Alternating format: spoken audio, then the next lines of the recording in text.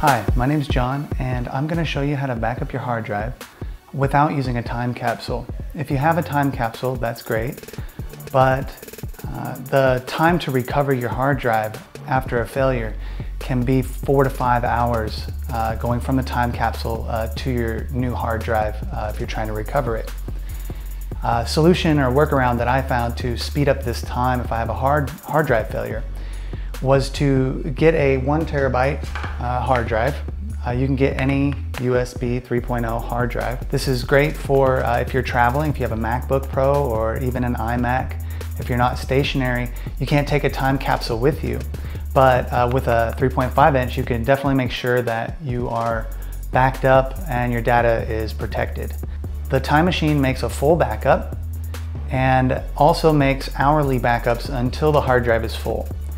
Now you may think that fills up your hard drive rather fast, but I've had mine going for the last 30 days or so, and it has not filled up a 1 terabyte hard drive. And I have about 350 gigabytes of data on my main drive. I've done 2 tests, one with the time capsule backup, completely restoring my system from scratch, where I downloaded Yosemite, OS X Yosemite, and I did a migration assistant from the time capsule to copy all my documents, system preferences, and everything.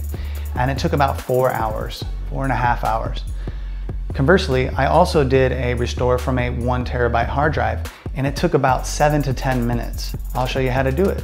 Here we have a USB 3.0 docking station, and I have this set up to take the temporary drive that I'm going to use today for the example.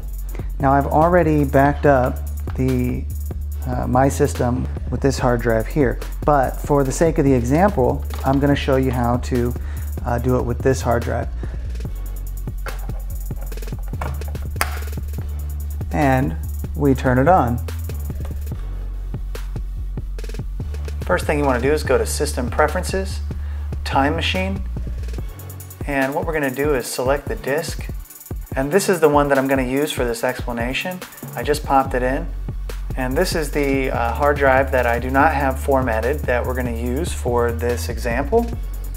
And since I've already been backing up to another drive, it pops up with this warning that says if you use both, Time Machine will take turns backing up to either one. So I'm just going to click Use Both for now, but if you don't have one set up, it's just going to give you the option to set that one up. The next thing it's going to do is it's going to format the disk for you so it's compatible with the Time Machine. Go ahead and format it, and you can see it's formatted up there in the right hand side. Now you can exclude any items that you want from the backup by clicking the plus sign. If there's anything that you don't want to back up, maybe large files or something, you can choose that from there, but I just choose to back everything up. I'll go up into the Time Machine preferences now and click Backup Now. For the sake of this tutorial, I'm going to speed up the backup process. Mine is already backed up, but your first one might take a little while. But it generally only takes a couple of hours for the first backup, and then all the backups after that only take a few minutes, and you don't even notice that they're happening in the background. So now we'll go into the Time Machine, and you can see that every hour, going back until you started, it contains all the information, all the files that you had at that moment in time. So if you lose a file or something, you can go back and you can just grab an individual file, or if you are going to restore your entire system, you can restore to that time frame.